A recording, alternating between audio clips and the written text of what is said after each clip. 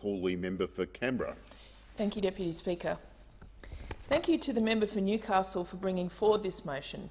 She has been advocating for an expansion to public housing in Australia throughout her time in Parliament, and that continues today. I had the opportunity to speak about social housing and public housing in June on a matter of public importance, and 2 months later, Labor is still calling for this government to get their act together with a proper plan that will put roofs over people's heads while creating jobs.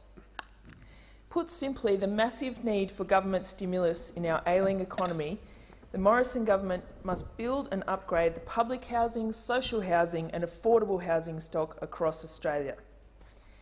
When I spoke on this issue in June, the government had just announced their home builder program. The lack of ambition in this plan is staggering. $688 million for the wealthiest fifths of Australians to renovate their houses in ways that they were already doing. Compare that to Labor's $5.6 billion investment in social housing when the global financial crisis hit. The Morrison government has provided 1/10 of the housing construction stimulus that Labor delivered during the GFC, despite the fact that the impact of the COVID-19 downturn will dwarf the impact of the GFC. I can't think of a better summation of the difference in ideology of a coalition government versus a Labor government.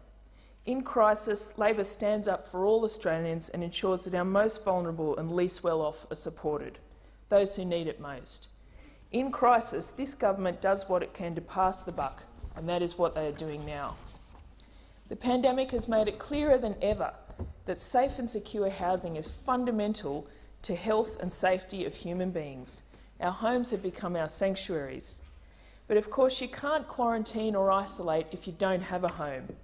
You can't quarantine or isolate if your home isn't safe. And for the 140,000 Australians on social housing waitlists across Australia, their ability to quarantine or isolate is not guaranteed.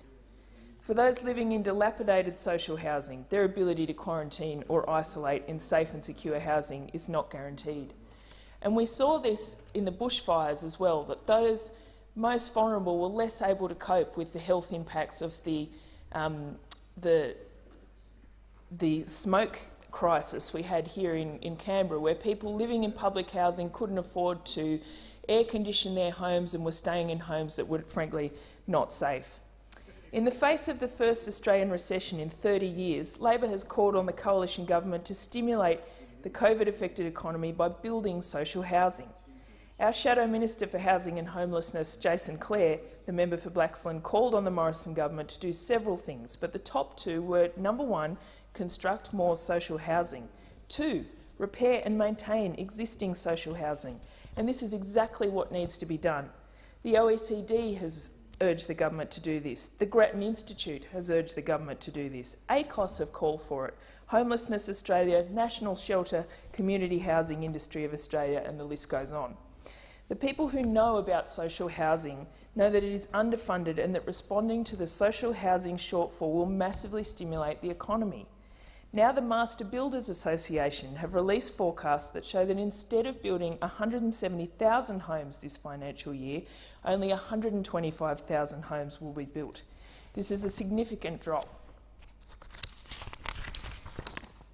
Further, the Master Builders Association have shown that the Home Builder Scheme has only increased this shortfall by 10,000 properties. Where is the ambition of this government? Where is the plan to save thousands of jobs that will go in the building and construction industry without adequate stimulus? Building and renovating social and public housing should be the Morrison government's plan. Subsidising renovations and builds that were already happening does not stimulate the economy. Instead, the government could be delivering on two critical objectives: stimulating jobs growth and creating more social housing.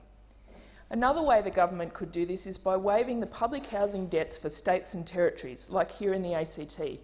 Our ACT government is making the largest investment per capita in social housing in the country, and that was before COVID-19.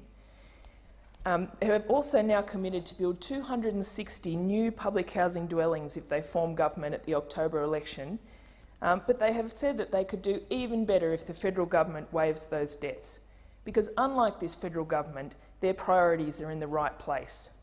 The priorities of this government should be housing for our most vulnerable and creating jobs as we try to recover the economy. Order.